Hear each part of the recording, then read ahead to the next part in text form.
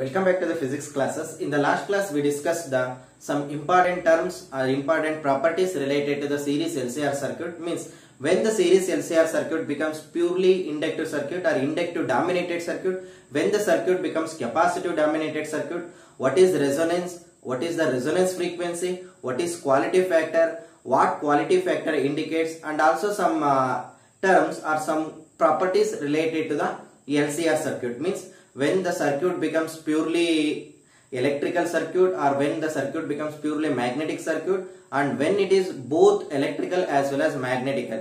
Okay, ಆ quantity ಆ ಪ್ರಾಪರ್ಟಿಗಳನ್ನ ನಾವು ಡಿಸ್ಕಸ್ ಮಾಡಿದ್ವಿ. ಈ ಒಂದು ಕ್ಲಾಸ್ ಅಲ್ಲಿ ನಾನು transformer that last topic of the AC current that is the transformer ನ ಡಿಸ್ಕಸ್ ಮಾಡ್ತಾ ಹೋಗ್ತೇನೆ. ನೋಡಿ, ಟ್ರಾನ್ಸ್ಫಾರ್ಮರ್ ಅಂದ್ರೆ it is A device which convert which is used to increase or decrease the alternating voltage. Increase or decrease the alternating voltage. That is called as a step up the voltage or step down the voltage. Okay, that is we are called it as a transformer. It is a device which can be used to step up or step down the alternating voltage. Okay, this is called as a transformer. The main important the transformer principle of the transformer is mutual induction. Mutual induction. This is the principle of the transformer. Nodi, what is mutual induction anta kelidaga, for example, there will be a one coil. Okay, it is connected to a battery. It is connected to some source. Okay, another coil. Okay, it is connected to a galvanometer. Okay, when current is flowing through a one coil, this is called as a primary coil. This is called as a secondary coil. When current flowing through the primary coil, the magnetic flux through the primary coil will be changes. When the magnetic flux through the primary coil will be changes, the magnetic field lines linked with the secondary coil is also changes. So that EMF will be induced in the secondary coil. Okay, that is called as a mutual induction. Okay, primary coil alli current change ಆದಾಗ magnetic flux linked with the primary coil is also changes. ಇಲ್ಲಿ induce ಆಗ್ತಾ ಇಲ್ಲೂ ಕೂಡ EMF induce ಆಗುತ್ತೆ. ಅದನ್ನ ನಾವು self induction ಅಂತ ಕರಿತೀವಿ. ಯಾವಾಗ ಪ್ರೈಮರಿ ಕಾಯಿಲ್ ಅಲ್ಲಿ ಮ್ಯಾಗ್ನೆಟಿಕ್ ಫೀಲ್ಡ್ ಚೇಂಜ್ ಆದಾಗ ಸೆಕೆಂಡರಿ ಕಾಯಿಲ್ ಅಲ್ಲಿ EMF ಇಂಡ್ಯೂಸ್ ಆಗುತ್ತಲ್ವಾ, ಅದನ್ನ ನಾವೇನಂತ ಕರಿತೀವಿ? Mutual induction. The transformer is based on the mutual induction property. Same circuit transformer ಅಲ್ಲಿ ಇರುತ್ತೆ. ಟ್ರಾನ್ಸ್ಫಾರ್ಮರ್ ಅಲ್ಲಿ ಹೇಗಿರುತ್ತೆ ಅಂದ್ರೆ, it consisting of A rectangular coil in which soft iron core will be wounded. The first one is connected to the primary coil, that is the input is connected to the primary coil. We will measure the output here. The output will be connected to the secondary coil. Output na naven ಮಾಡಿರ್ತೀವಿ secondary coil ಗೆ connect ಮಾಡಿ. This is output, this is the input. ನೋಡಿ, when the current alternating current is passed through the primary coil, the magnetic field inside the primary coil will be changes, so that the magnetic field linked with the secondary coil is also changes, so that EMF will be induced in the secondary coil. That is called as a mutual induction. The transformer is based on this property. The very important thing in the transformer is turn ratio. Now turn ratio ಅನ್ನೋದನ್ನ ಒಂದು define ಮಾಡಬೇಕು. Turn ratio. Turn ratio ಅಂದ್ರೆ number of turns in the secondary to the number of turns in the primary is equal to voltage across the secondary to the voltage across the primary. This is called as a turn ratio. Number of turns in the secondary divided by number of turns in the primary, voltage across the secondary to the voltage across the primary. ಈ ಒಂದು formula ಮೇಲೆ ನಿಮ್ಮ competitive ಅಲ್ಲಿ so many times problem ಬಂದಿದೆ. ನೋಡಿ, ಇಲ್ಲಿ ಇನ್ನೊಂದು term ನ ನಾನು ಡಿಫೈನ್ ಮಾಡ್ತೀನಿ, ಎಫಿಷಿಯನ್ಸಿ ಅಂತ. Efficiency is defined as output power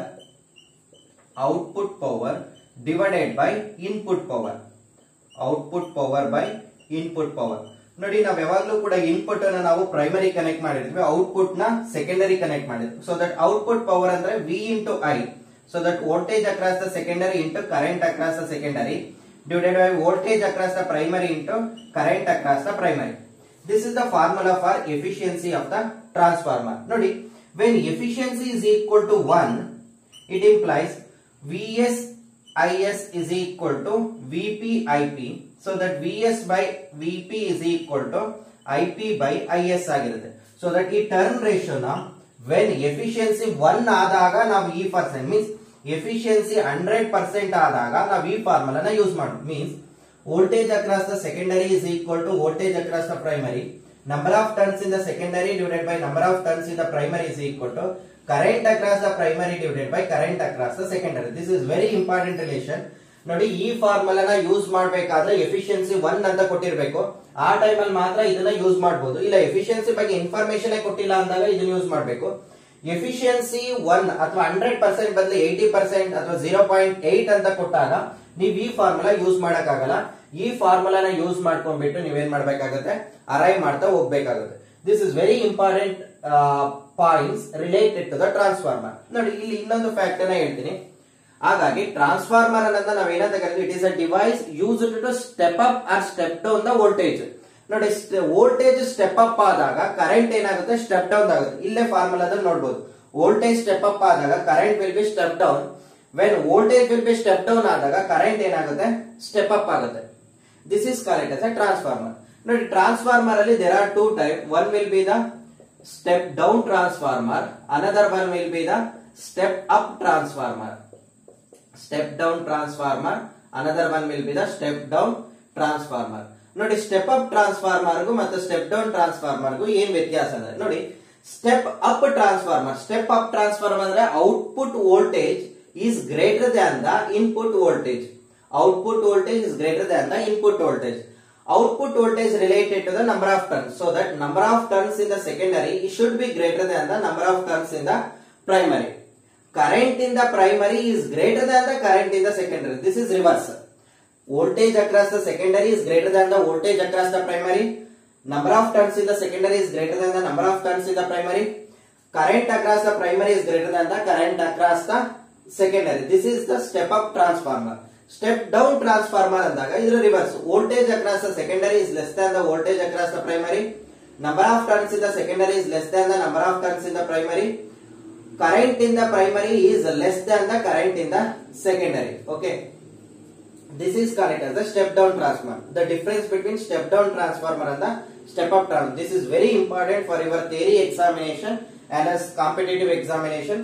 competitive ಅಲ್ಲಿ ಈ ಫಾರ್ಮುಲಾಸ್ ತುಂಬಾನೇ ಇಂಪಾರ್ಟೆಂಟ್ ಆಗಿರುತ್ತೆ. ಎಫಿಷಿಯನ್ಸಿ ಫಾರ್ಮುಲಾಸ್ ನಿಮ್ಮ ಜೆಇ ಎಕ್ಸಾಮಿನೇಷನ್ ಅಲ್ಲಿ ರೀಸೆಂಟ್ ಆಗಿ ಈ ಫಾರ್ಮುಲಾದ ಮೇಲೆ ಪ್ರಾಬ್ಲಮ್ ಬಂದಿದೆ. Okay, this is about the transformer.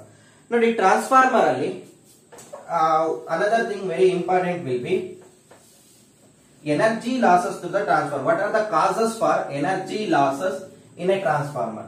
Causes for energy losses in a transformer.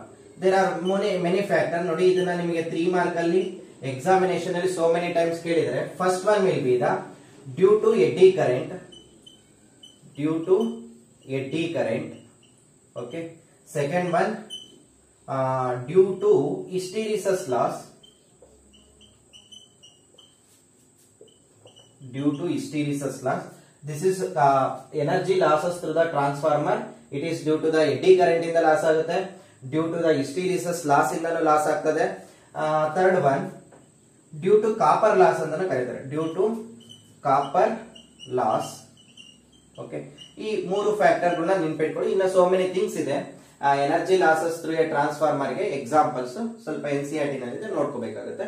Due to eddy current ಇಂದ ಲಾಸ್ ಆಗುತ್ತೆ. ಎಡ್ಡಿ ಕರೆಂಟ್ ಅಂದ್ರೆ ನೋಡಿ, current generated when thick metal is placed in a varying magnetic field. ಒಂದು very ಆಗ್ತಕ್ಕಂತ magnetic field ಅಲ್ಲಿ, means ಒಂದು magnetic field ಅಲ್ಲಿ ನಾವು ಒಂದು ಥಿಕ್ ಕಂಡಕ್ಟರ್ ನ ಪಾಸ್ ಮಾಡಿದಾಗ magnetic field linked with the this conductor will be changes.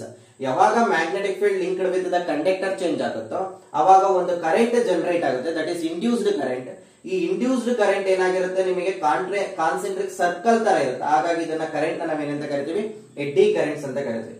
Another thing ಹಿಸ್ಟೀರಿಯಸ್ loss. ಇದು magnetism and matter ಅಲ್ಲಿ ಬರುತ್ತೆ. This is also hysteresis loss. There another one will be the woundings that are used in the copper will be the copper loss. Okay, these are the facts about the energy loss in a transformer. ನೋಡಿ ಇಲ್ಲಿಗೆ AC current complete ಆಯ್ತು. ತುಂಬಾನೇ important ಆಗಿ ನಿಮ್ಮ examination ಅಲ್ಲಿ, theory examination ಅಲ್ಲಿ ಯಾವ್ಯಾವ questions ಅನ್ನ ಕೇಳಿದಾರೆ ಅಂದ್ರೆ very very important.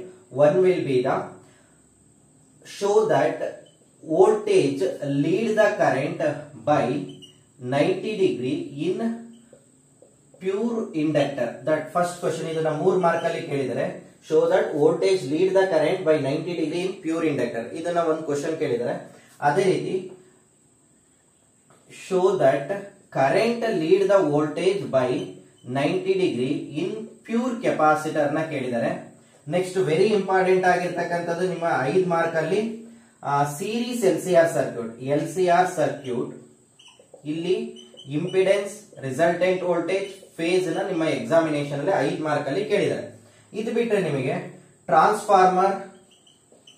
Transformer and there energy losses in a transformer, principal, construction, ಇದ್ರ ಬಗ್ಗೆ ನಿಮಗೆ ಎಕ್ಸಾಮಿನೇಷನ್ ಅಲ್ಲಿ ಕೇಳಿದ್ದಾರೆ. ನೆಕ್ಸ್ಟ್ ರೆಸೊನೆನ್ಸ್ ಫ್ರೀಕ್ವೆನ್ಸಿ ಡಿರವೇಶನ್ ಕೇಳಿದ್ದಾರೆ. ರೆಸೊನೆನ್ಸ್ ಫ್ರೀಕ್ವೆನ್ಸಿ ಡಿರವೇಶನ್ ಕೇಳಿದ್ದಾರೆ. ಓಕೆ, ಮತ್ತೆ ಈ LCR ಸರ್ಕ್ಯೂಟ್ ಅಲ್ಲಿ ಬರ್ತಕ್ಕಂತಹ ಟರ್ಮ್ಸ್ ಮೇಲೆ ನಿಮಗೆ 5 ಮಾರ್ಕ್ ಅಲ್ಲಿ ಪ್ರಾಬ್ಲಮ್ಸ್ ನ ತುಂಬಾ ಸರಿ ಕೇಳಿದ್ದಾರೆ. ಅದೇ ರೀತಿ ರೆಸೊನೆನ್ಸ್ ಫ್ರೀಕ್ವೆನ್ಸಿ ಮತ್ತೆ ಕ್ವಾಲಿಟಿ ಫ್ಯಾಕ್ಟರ್ ಮೇಲೂ ಕೂಡ ನಿಮಗೆ ಕ್ವಶನ್ಸ್ ನ ಎಕ್ಸಾಮಿನೇಷನ್ ಅಲ್ಲಿ ಕೇಳಿದ್ದಾರೆ. ನೋಡಿ, ಈ ಇಷ್ಟು ಟಾಪಿಕ್ ಮೇಲೆ ನೀವು ತುಂಬಾ ಪ್ರಿಪೇರ್ ಆಗ್ಬಿಟ್ರೆ ಈ ಚಾಪ್ಟರ್ ಅಲ್ಲಿ ಬರ್ತಕ್ಕಂಥ ಆಲ್ಮೋಸ್ಟ್ ಕ್ವಶನ್ ನ ನೀವು ಸಾಲ್ವ್ ಮಾಡಬಹುದು.